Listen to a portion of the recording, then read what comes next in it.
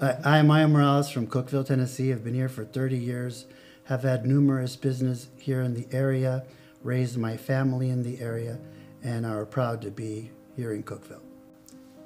It started out with a slight headache, a little bit of a cough, and a week later I was in ICU, where I was treated in ICU for over 30 days until I was able to get a tracheotomy because I wasn't able to breathe on my own.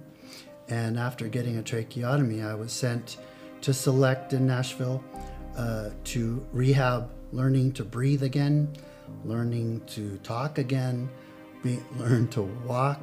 So I take and I compare the chance of some side effect from a vaccine, and nothing has come forward that's anywhere near the terrible 1 year of my life stolen from the actual virus.